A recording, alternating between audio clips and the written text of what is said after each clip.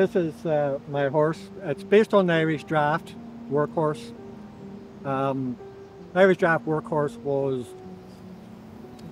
a horse that was capable both of working the land, but at the same time, it was capable that you could throw a saddle on it, use it to hack or connect a cart to it. So it's a very universal horse. I have dedicated this to a man called Paddy Doherty, who was a customer of mine in my shop. Paddy was one of those men that I just took to. There was something about him. I just really liked him. I liked the fact that he worked with horses.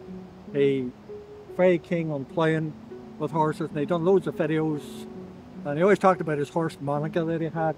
So I basically have dedicated this to Paddy, and in my head the idea was that I would be able to bring Paddy down here to see it, and I haven't seen this man 15 years, but unfortunately Paddy passed away on, was laid to rest on Christmas Eve, so he never got the chance to see this. So it's a steel frame structure, then interwoven with branches. I've incorporated 2 bird's nests into it with eggs. We have 3 bird feeders in it. There's a few unusual items like Easy Start, wee kids tractor, little shovel. We've got 2 St. Bridget's crosses in it. This whole area was badly affected with the flood back in 2017. And if you had took time to walk around this area, you would have found all sorts of unusual things washed up into the hedgerows. Hence the little kids tractor, the little shovels that you can imagine stuff like that were washed up into the hedgerows after that flood. The plough I required there not that long ago was an old furrow plough. Different people give me different pieces which I managed to put together and use. The mane and tail are made from old hessing rope that a friend of mine gave me one day. Just landed over me, so there's a heap of rope, and I just made use of it and created the mane and tail from it. And it's there if anybody wants to stand behind it and see the horse walk on, get your photograph taken. I hope you all enjoy it. Thank you. Thank you.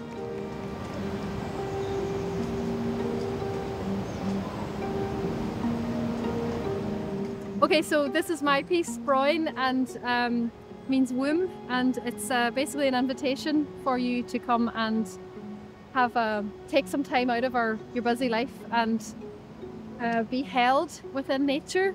When I got the brief for the project, it was to create a sensory installation, and the first thought that I had was something that would allow you to see and experience everything that's happening around you, and also hear, because there's a lot of sounds in this park with the river and birds and just people passing by too. So the piece really is interactive. It's designed for you to go and have a lie down or sit down with your friends or alone and just reflect on spring coming. And there's a canvas overhead as well, a seal. And over the course of the month, what you see will change. So it'll evolve as the trees come into bloom. There'll be more leaf coverage and the silhouettes will change. And it's also always moving with the wind and things like that. So that's it.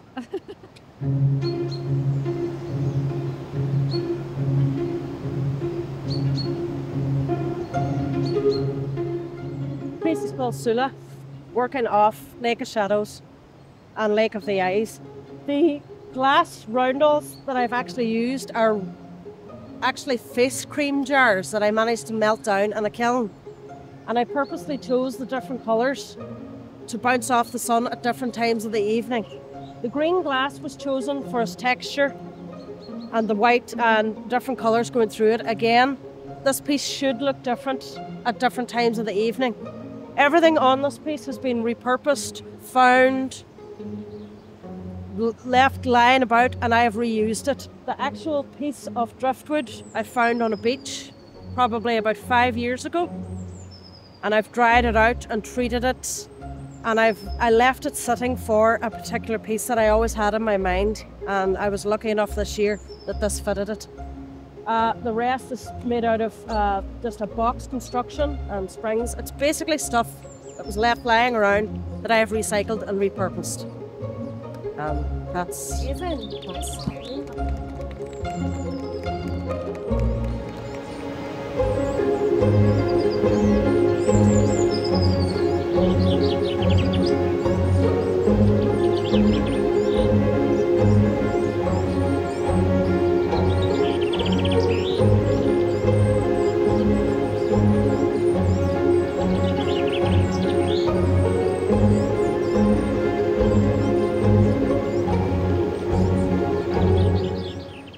This piece is made from scrap steel. I went through a period where I was stealing metal out of metal fabricators' skips, which gave me a lot of material. But the idea about the lesser spotted tree dragon is it's a kind of a nerdy name, and it refers to a species that is under threat, or it's the lesser. It's a rare thing, and in this case, she is the second last. And if she doesn't find another lesser spotted tree dragon, she will join Lonesome George, the giant turtle, and all sorts of animals like that, and become extinct. In mythology, from Beowulf through to the more modern Game of Thrones, the dragon is always seen as a protector of something precious. So I reckon that there's a kind of a double meaning in this. It's that the dragon is there to protect nature, but is under threat herself. And that kind of, to me, says what the world is about. And I think in this wonderful park here, it's great to be able to reflect on what we have around us and how very rare it is. So I hope you enjoy it.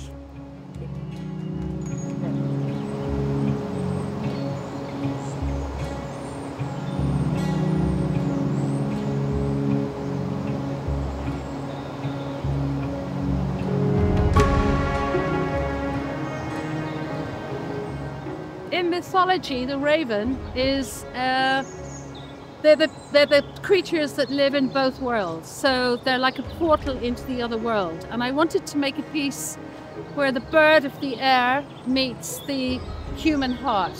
So it's not a scary piece. It's meant to be quite tender, where you have the two ravens that have kind of landed on a human body and repossessed the head, and the human element is the hand on the heart. And it's made from a material called jesmonite, which is like plaster Paris. If you break your arm and you get it in plaster Paris, it's a very similar material. And there's a metal up in between it.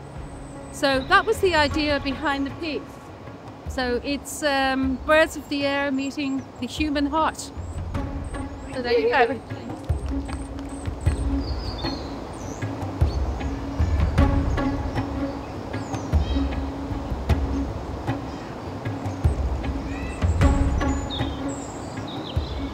My artistic activities are my own search for images and questions that cannot be expressed in any other way.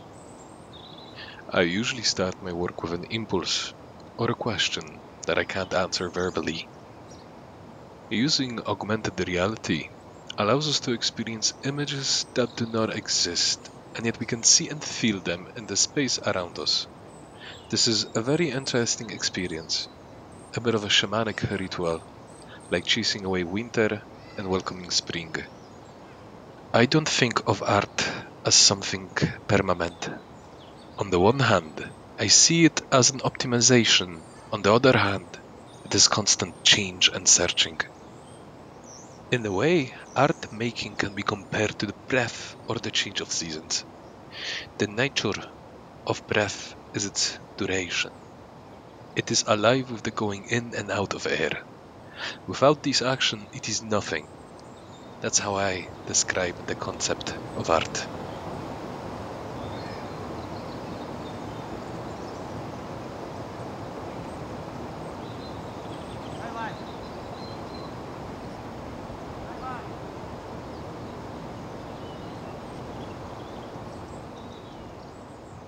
Crocheting is a very therapeutic and a very contemplative pastime, a very contemplative piece of art activity. So as I was crocheting, I get lots and lots of thoughts, which I will not all share with you. You will be glad to know. When I was thinking about spring and the 1st of February, St. Bridget, and this is all about, while we're standing here, we can't even think about the spring and the daffodils and the sun and the lovely leaves, but we know it's coming. We know it's coming, and it's that expectation, that circular coming and going of the seasons. And spring, it's the new life, the renewal, and St. Bridget, in the history of traditions, people used to prepare their houses and get a good spring clean done, and then leave something out for St. Bridget if she was passing, for her to bless it. So that's people were still posting things like that yesterday.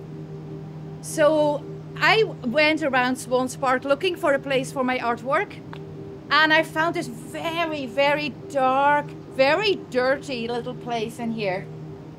And I thought, there's a little cooker in it. And I thought, this is very domestic. This is really somewhere where I can feel, this is what I wanted.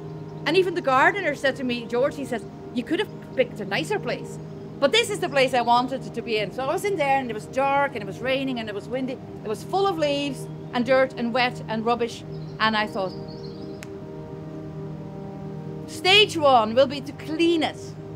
Spring clean it, freshen it up, open it up, bring new life into it. And then I started making well over 120 of these little circles. They are made of bracelets, most of them from charity shops, but I bought some as well.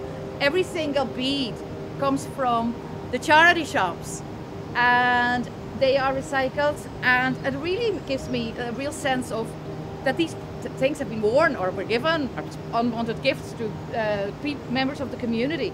So, and the idea is really that the light, you know, I was here yesterday, and the light reflected of the glass beads, and it was all shimmering. And it is the sense of welcome. We're welcoming the spring. We're welcoming new life. And also the welcoming the blessing. And we all need blessings, don't we?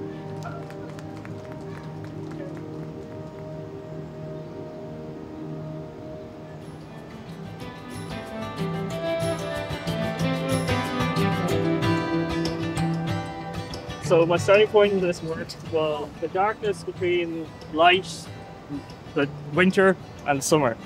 So the light summer seems to move very quickly. Winter seems to drag for time and time and time, and the circular motion is activated by this handle here. So as you turn, it just asks you to give it a moment in time.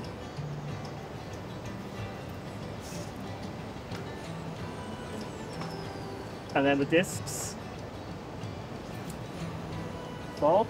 And it's really just that idea of just like having the time to give to both sides of the seasons, the light side, the dark side. Both are as important as the other, and without one we can't have the other.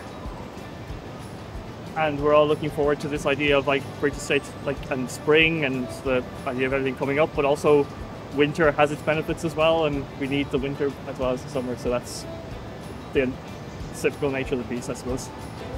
And that's, yeah. Thank you.